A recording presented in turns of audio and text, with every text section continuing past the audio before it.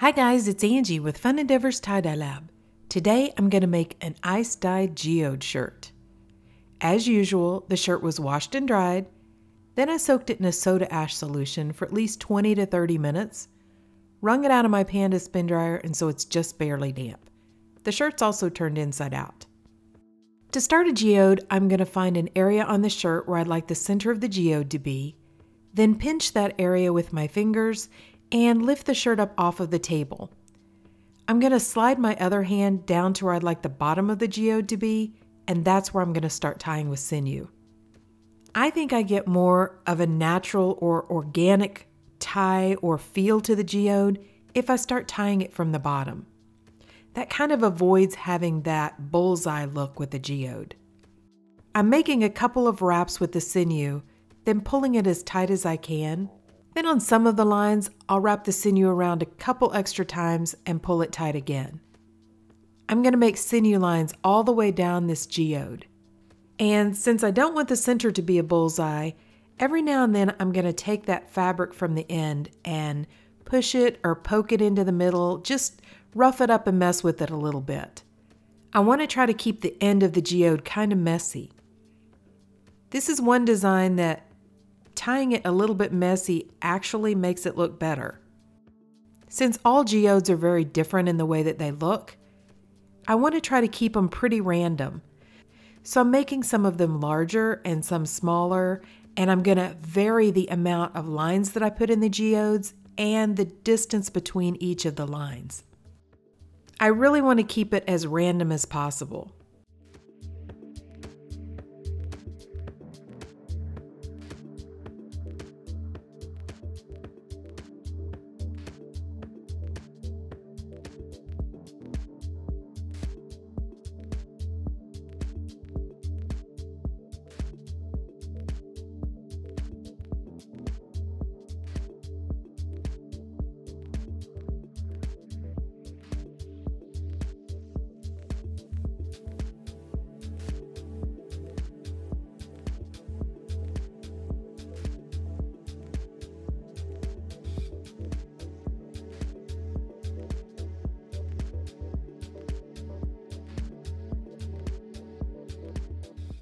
Once I'm finished tying the first geode, I'm going to find an area on the shirt where I'd like to begin another one and repeat the process.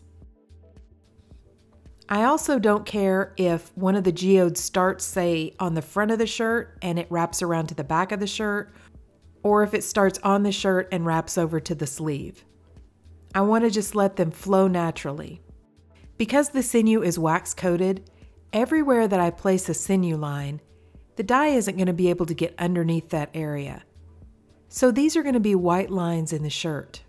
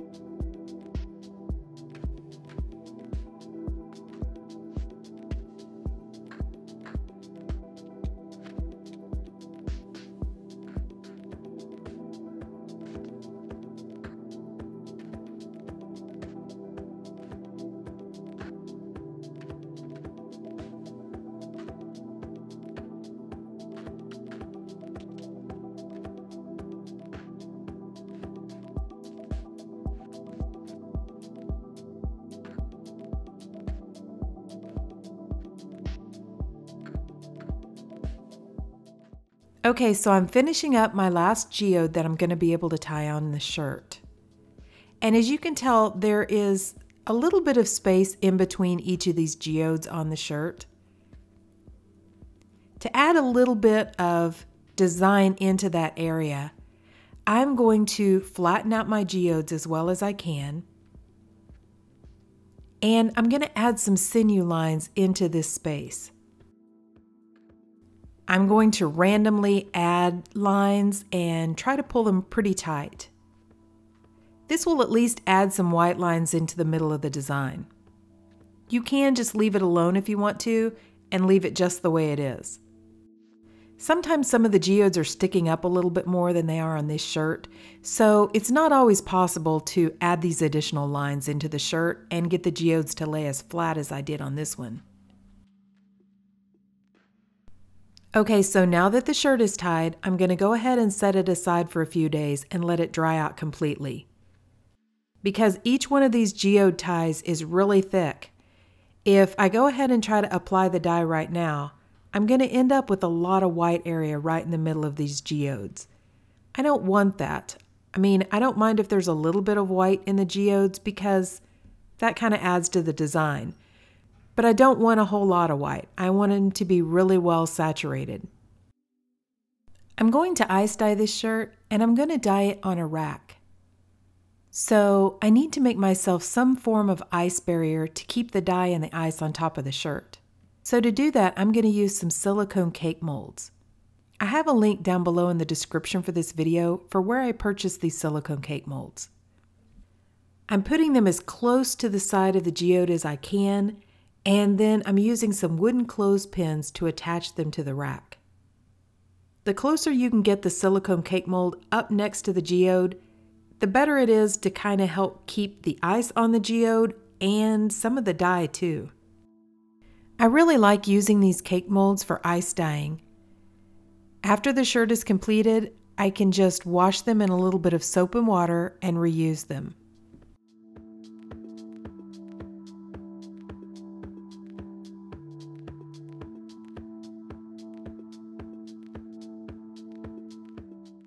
So there are several ways that you can apply dye to a geode shirt. You can either randomly sprinkle different colors of dye onto the shirt, or you can apply dye to each of the individual sections or areas on the geodes. I'm going to kind of do a combination of both today. On the actual geodes, I'm going to sprinkle the dye into specific areas, but then the additional ties that we made in the center part of the shirt, I'm going to kind of randomly add dye to those areas.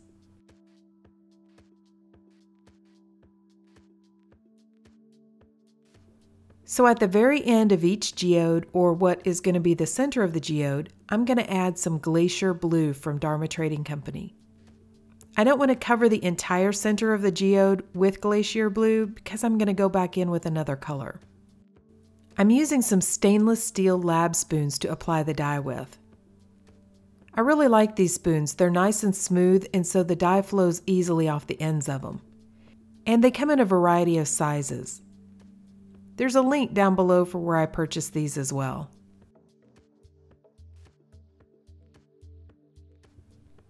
In the end section along with the Glacier Blue, I'm also going to add a little bit of Peacock Blue. What I normally try to do whenever I make a geode shirt is I look on the internet and try to find some photos of really cool geodes. Then I pull out all of my color swatches and try to match some of the colors in those geodes. So the one that I'm referencing had a couple of different colors in the center of the geode, and so that's what I'm trying to do for this shirt. I don't own the rights to those photos, so I can't really put them into my video.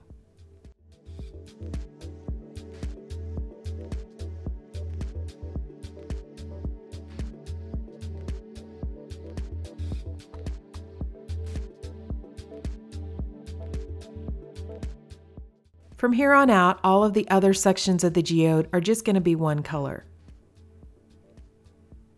So the next color I'm using is Grecian Sea from Dharma.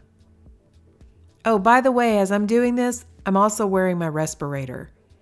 Whenever you mess with or use the powdered dye, because it's such a fine powder, you need to wear a respirator and protect your lungs from inhaling the powder.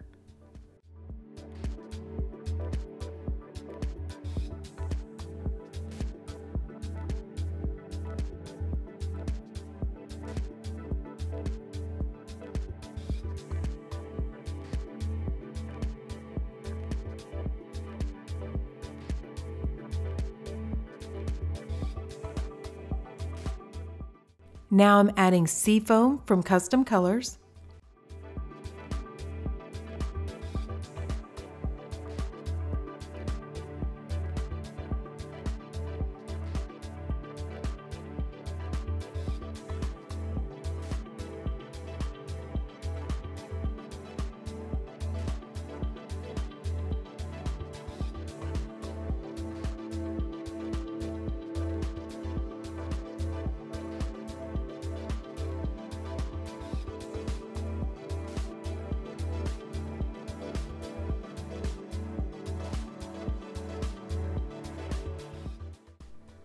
Mermaid's Dream from Dharma Trading Company.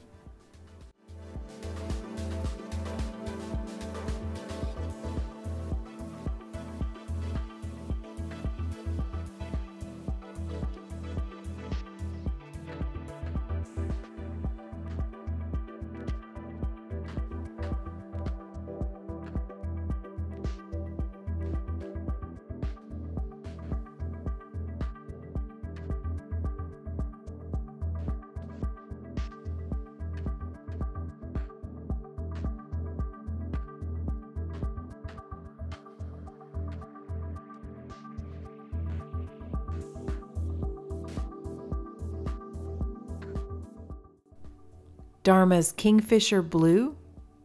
I want to separate the Kingfisher Blue and the Mermaid Blue, so I'm going to leave a blank space between these two colors, and I'm going to come back in a minute with a different color.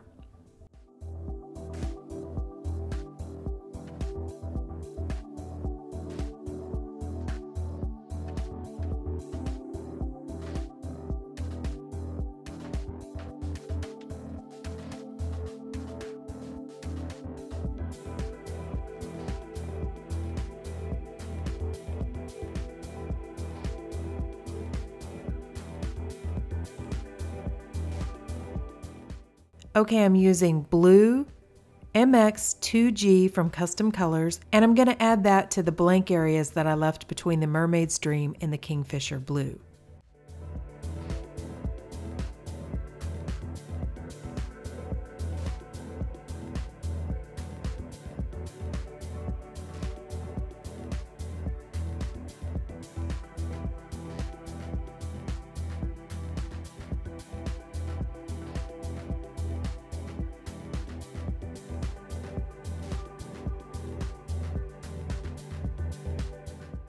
The next color I'm using is Caribbean Blue from Dharma Trading Company.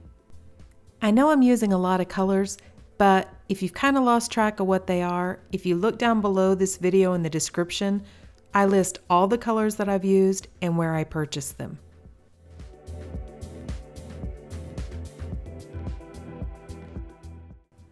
So on a few of the geodes, I've run out of sections, and on a couple of the geodes, I have full sections left. So I'm going to go ahead and add Tropical Dream from Dharma Trading Company, and then at the end of each of the other geodes, I'm going to add a small line of the Tropical Dream.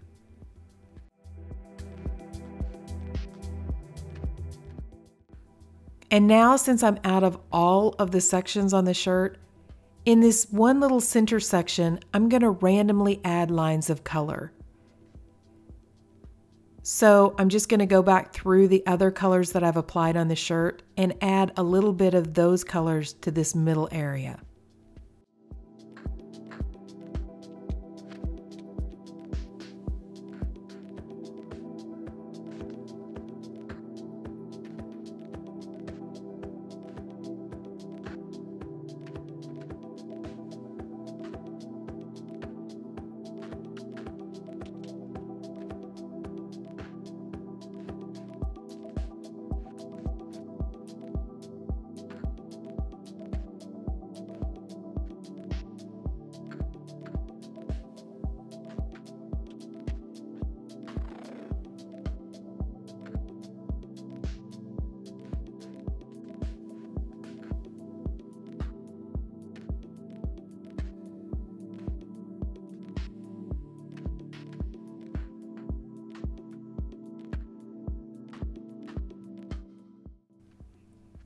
Now that the entire shirt is covered in dye, I'm going to add an additional sprinkle of soda ash over the top, just to make sure that when the ice melts and runs through the shirt, that I still have plenty of soda ash left in the shirt to react with all the dye.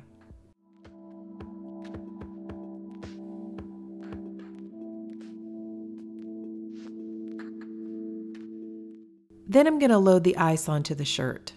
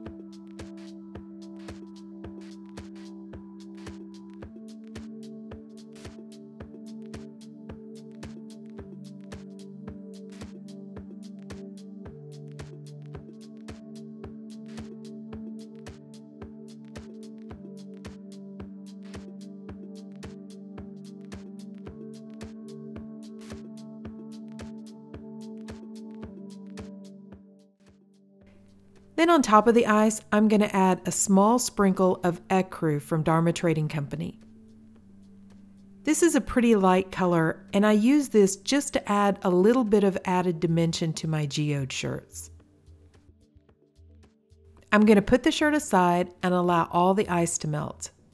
After the first layer of ice melted, the dye looked like it was going through the shirt pretty well, but there was still quite a bit of undissolved dye left sitting on top of the shirt. So I added an additional layer of ice and continued to let the shirt process. After the second layer of ice melted, I let the shirt process for another 24 hours. To rinse the shirt, I took it to my utility sink and began rinsing it in cold water. I started rinsing in cold water to rinse out the soda ash that was in the shirt. Then I untied the shirt and continued rinsing, but I gradually warmed the water up to hot to rinse out any of the dye that didn't react with the shirt. After rinsing for a while, I went ahead and decided to soak the shirt. So I ran some hot water in my utility sink, added a little bit of Blue Dawn dish detergent, and I allowed the shirt to soak. When the water cooled off, I changed out the water a couple more times until it was almost clear.